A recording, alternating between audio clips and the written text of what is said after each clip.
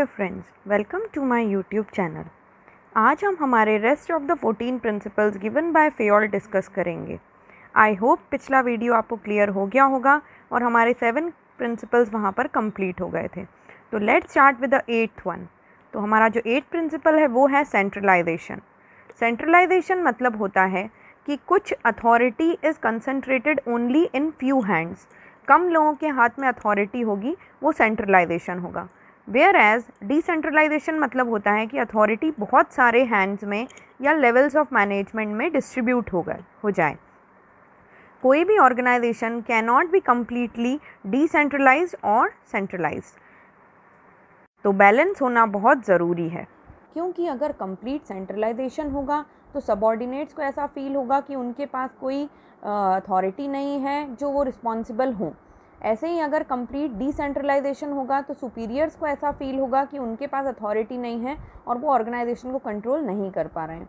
इसीलिए बैलेंस होना बहुत ज़्यादा ज़रूरी है। लेकिन कितना सेंट्रलाइजेशन और कितना डिसेंट्रलाइजेशन होगा ये डिपेंड करता है एक ऑर्गेनाइजेशन पर। It is organisation specific. तो एक बार फिर से देखते हैं फ्रेंड्स कि सेंट्रलाइजेशन क्या होता है। It is the amount of control that is lying with people in an organisation. किसके पास कंट्रोल हो, अगर वो टॉप लेवल के पास है या सिलेक्टेड ग्रुप के पास है कंट्रोल, तो उसे हम सेंट्रलाइजेशन बोलेंगे, जैसे लार्ज कॉर्पोरेट्स में होता है, then this is known as centralisation. लेकिन अगर अथॉरिटी फ्यू हैंड्स में है, जैसा कि स्मॉल बिजनेसेस में होता है, then this is known as decentralisation.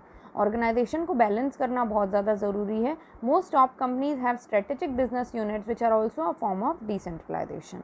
अब जो हमारा नेक्स्ट पॉइंट है वो है स्केलर चेन। इसे चेन ऑफ कमांड भी बोला जाता है, sometimes called as scalar chain. ये फॉर्मल लाइन ऑफ अथॉरिटी है। कम्युनिकेशन है, कैसे फ्लो होता है कम्युनिकेशन, ऊपर से लेकर नीचे तक डिफरेंट लेवल्स पे और नीचे से लेकर ऊपर तक, and responsibility with in the organisation. तो चेन ऑफ कमांड क्या होता है, usually depicted on an organisation chart. जब बनता है उसमें चेन ऑफ कमांड बनाया जाता है, जो आइडेंटिफाई करता है सुपीरियर सबऑर्डिनेट की रिलेशनशिप ऑर्गेनाइजेशन स्ट्रक्चर में। स्टूडेंट्स, ये बहुत इंपॉर्टेंट प्रिंसिपल है जिसके बारे में क्वेश्चंस आते ही हैं। तो under the unity of command principal the instruction flow downward along the chain of command and accountability flows upward. इसका मतलब क्या है कि इंस्ट्रक्शंस जो हैं वो नीचे की डायरेक्शन में फ्लो होंगे और chain of command and accountability जो है वो ऊपर की तरफ फ्लो होगा। मतलब बॉटम लेवल से अपर लेवल या टॉप लेवल। ऐसे ही लाइन ऑफ अथॉरिटी टॉप से bottom of the organisation flow होती है। And this chain implement the unity of command principal, जो कहता है कि एक ही बॉस होना चाहिए ऑर्डर करने के लिए। I hope this much is clear to you, क्योंकि ये वाला बहुत इंपॉर्टेंट पॉइंट है। तो इसे समझने के लिए हम और ब्रेक इट करते हैं और सिंपल बनाते हैं। जैसे मैं यूनिटी ऑफ कमांड की मैंने बात करी, 1 person should report to a single manager. जैसे एक एग्जीक्यूटिव है, उसे टीम मैनेजर को रिपोर्ट करना है, जो किसको रिपोर्ट करेगा, रीजनल मैनेजर को, और वो इन टर्न रिपोर्ट करेगा नेशनल मैनेजर को, so on and so fourth. तो स्केलर चेन बोलता है that there should be a clear line of authority in the company, कि अगर हमें कभी ज़रूरत हो, एमरजेंसीज हो, तो हम डायरेक्टली पूरे लेवल्स पर ना जाके साइड के लेवल पर जाएं। ये जो साइड जो ब्रिक बना हुआ है बीच में, एक ही लेवल पर डिफरेंट साइड्स में अगर हम कम्युनिकेट कर लेंगे प्रॉब्लम्स को, तो it will be far more easier. इसे हम बोलते हैं gang Planck. Popular company Samsung और अदर्स, उनका भी स्केलर चेन सेट है। इन such companies for customer service, if your complaint is not resolve in 3 days, it goes to local manager. अगर 5 days में नहीं होती तो regional head, and so on. तो it looks like a wire frame of a company. I hope you understood this. अब friends, इसको मैं इस एग्जाम्पल के थ्रू समझाऊंगी। जैसे ये डिफरेंट लेवल्स ऑफ मैनेजमेंट दिए हैं, A B C D E F G। ये B और F एक लेवल है, C और E एक लेवल है, A और G एक लेवल है। अब अगर हमें कोई इन्फॉर्मेशन फ्लो करनी है तो प्रोसीजर हमारा होता है कि A से लेकर B तक, B से लेकर C तक, C से लेकर D तक। अगर B को कोई प्रॉब्लम होती है और उसे वो इन्फॉर्मेशन कन्वे करनी है G तक, तो वो डायरेक्टली B से F तक कन्वे करेगा और F से G तक कन्वे हो जाएगी। तो एट टाइम्स ऑफ इमरजेंसी, जब हमें कोई इन्फॉर्मेशन जल्दी पहुंचाना है, तो उस केसेस में हम ये गैंग प्लैंक का यूज़ करके या स्केलर चेन का यूज़ करके हम वो इन्फॉर्मेशन जल्दी कन्वे कर सकते हैं।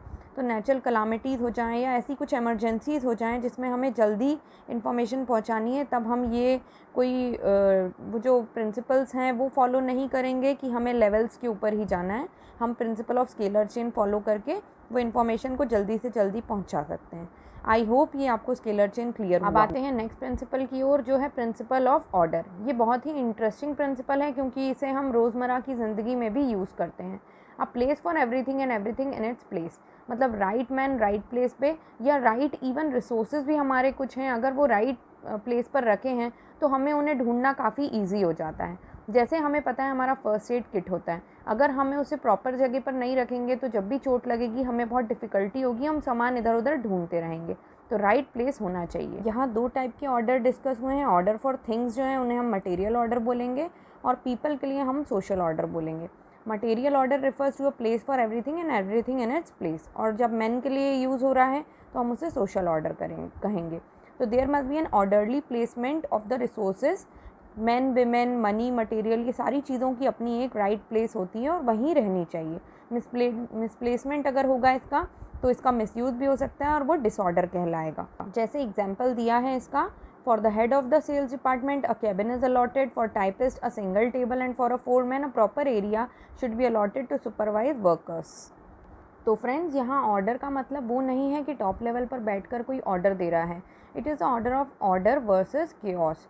Simply said, if an organization does not work in orderly manner, there will be chaos. तो हमेशा एक ऑर्गेनाइज्ड वे होना चाहिए कोई भी काम कंप्लीट करने का। इससे हमारी ऑर्गेनाइजेशन की रनिंग जो है वो स्मूथ हो जाती है, and it will be beneficial for everybody in the organisation, which will save time also. आइए नेक्स्ट प्रिंसिपल पर चलें, जो है इक्विटी। जब भी हम एम्प्लॉयज़ के साथ डील करते हैं, या अ मैनेजर शुड यूज़, कैसे वर्ड्स यूज़ करना चाहिए, एक तो काइंड बिहेवियर होना चाहिए और जस्टिस होना चाहिए एम्प्लॉयज़ की तरफ, कोई पार्शियल बायसनेस नहीं होनी चाहिए, सबको इक्वली ट्रीट करना चाहिए। तो equity is the combination of kindness and justice. इससे क्या होगी, लॉयल्टी होगी एम्प्लॉयज़ की तरफ से, डिवोशन होगा एम्प्लॉयज़ की तरफ से towards the organisation. Suggest that the manager must be kind as well as equally fair to the subordinates. जैसे एग्जाम्पल दिया है इसका, individuals performing similar jobs in कपूरा limited are paid at the same wage rate, मतलब उनका wage rate same है, इसका मतलब उनके साथ इक्वली बिहेवियर किया गया है। तो जो नेक्स्ट प्रिंसिपल आता है वो है स्टेबिलिटी ऑफ टेन्योर। टेन्योर मतलब होता है टाइम पीरियड, स्टेबिलिटी मतलब होता है स्टेबल रहना। तो जैसे एक एम्प्लॉई नया ऑर्गेनाइजेशन में आता है, ही और she should be given fair enough time to settle down into their jobs. ऐसा नहीं हो कि आप एकदम से उनको नए चीज़ें इंट्रोड्यूस करा दो और वो छोड़कर चला जाए जॉब। तो employ needs time to learn their job and to become more efficient. इसीलिए आप उनकी एफिशिएंसी बढ़ाना चाहते हैं तो आप उन्हें थोड़ी देर सेटल होने का टाइम दें। जैसे एक एग्जांपल है, रेखा manager of solution limited recruited 20 new employees. She kept these employees in an organization for a period of 1 year so that the employees become familiar with their jobs and can contribute their best for the realization of goals. This clearly defines कि यहाँ पर principle of stability of tenure लगाया गया है, which state that an employee should be placed at the position for a minimum fixed period of time. With that they can contribute the best towards the attainment of goals of any organization. ये beneficial होगा। Friends, आते हैं next principle की ओर, जो है initiative. Initiative मतलब होता है कहीं पर पहल लेना। तो कोई लिमिट्स ऑफ अथॉरिटी और डिसिप्लिन के अलावा ऑल लेवल्स ऑफ स्टाफ उनको एनकरेज करना चाहिए ताकि वो इनिशिएटिव दिखाएं। Management should encourage initiative. अगर वो लोग इनिशिएटिव लेकर अपने आइडियाज़ प्लान्स वगैरह देते हैं तो उन्हें मोटिवेट करना चाहिए, because an initiative gives satisfaction to employees and bring success to the organisation. For example, before setting up the plan, the manager must welcome the suggestion and ideas of the employees to allow their maximum participation. इससे उन्हें लगेगा कि हाँ वो भी इस family का, organisation का पार्ट हैं, and their decisions are also important in an organisation. तो let's do the last principal given by Fayol, जो है एस्पिरिट डी कॉर्प्स। इसमें इसका मीनिंग होता है यूनिटी इज स्ट्रेंथ या team spirit. Therefore, the management should create unity, cooperation and team spirit among the employees. उनको divide and rule की policy नहीं करना है, harmony cohesion among the personnel. फिर it's a great source of strength, क्योंकि किसी भी एम्प्लॉयज़ या ऑर्गेनाइजेशन की स्ट्रेंथ होती है उनका आपस में कम्युनिकेशन, उनका आपस में कोऑपरेशन। तो it is a quality in every successful business. जैसे यहाँ मैंने एग्जाम्पल दिया है, a department has to achieve a target, then according to this principle it is a duty of each member of the department to ensure that target is achieved on time. Even if any member is unable to fulfill his individual target, it means that employees should not concentrate only on achieving their individual targets but on achieving group targets. तो अगर एक को target मिलता है, अगर due to certain reason वो नहीं complete कर पाता, तो दूसरे की रिस्पॉन्सिबिलिटी बनती है कि वो एज ग्रुप समझकर वो टास्क कंप्लीट करे। This is unity. ये हम काफ़ी टाइम से सुनते आए हैं कि यूनिटी इज़ स्ट्रेंथ। तो आई होप फ्रेंड्स आपके ये और 7 प्रिंसिपल्स क्लियर हो गए होंगे। तो we have completed the 14 principles of Fayol, और ये हमें बहुत हेल्प करते हैं किसी भी ऑर्गेनाइजेशन के अंदर जाने के बाद डेवलप करने के लिए। So thank you friends for watching my video, और ये आपको वैल्यूएबल लगा हो तो इसे लाइक और सब्सक्राइब करना ना भूलें। आप अपना वैल्यूएबल टाइम वैल्यूएबल चीज़ में ही लगाएं और इसे अच्छे से पढ़ें और इसके नोट्स बनाएं। If you like my videos then give it a thumbs up and subscribe my channel to get latest notifications. I hope you're studying well, so stay healthy, stay safe and study well. Bye bye.